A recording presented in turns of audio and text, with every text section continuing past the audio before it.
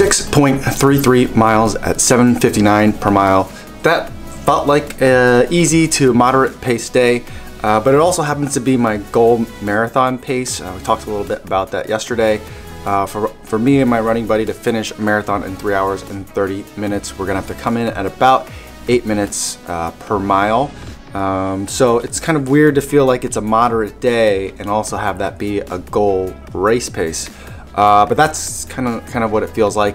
I think what I need to make sure I'm doing ultimately is running that 8 minutes per mile at longer stretches. And so from here on out, maybe not every day, but for a lot of days, I'm gonna try and make more concerted efforts to make sure that I have longer chunks of running. And so the downside of being able to and enjoying GoProing your running is that you tend to stop.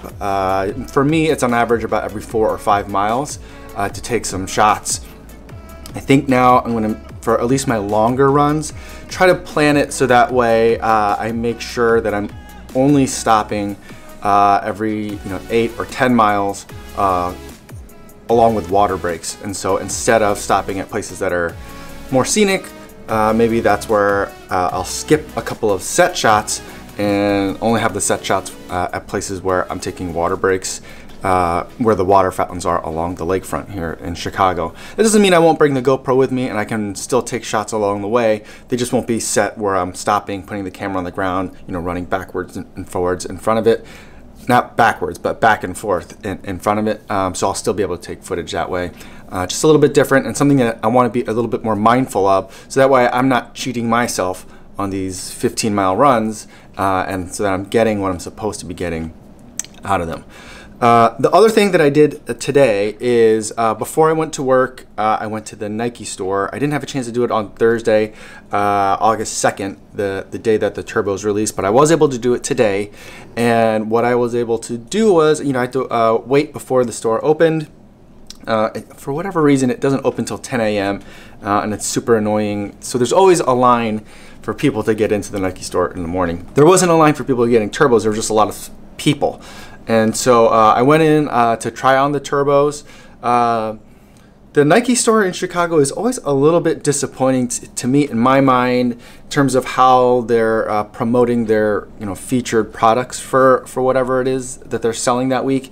And so like when I see pictures or videos from, say, like the New York Nike store, it always seems like they're putting in so much more effort than they are in Chicago. That definitely was the case for the Pegasus 35 release. I was completely underwhelmed. And for the Turbo, it was they did a little bit more. They did a somewhat of a better job. Not that I'm complaining about the retail experience or knocking that. They can do what they want to do. Just a little bit of a side note. I don't think that the Nike store in Chicago is as big of a tourist destination that it should be.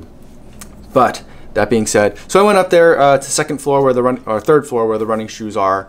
I tried on a gray Pegasus Turbo in a 9.5, and I also tried another pair of shoes that I hadn't ever tried before, that you guys have been asking a lot about ever since I started talking about the Turbo, the Zoom Fly. And so just to kind of check out what that shoe was all about, I tried it on in the size 9, and that seemed to fit me just fine. That is a very particular shoe. They even let me hop on a treadmill for a little bit to run in the Zoom Fly.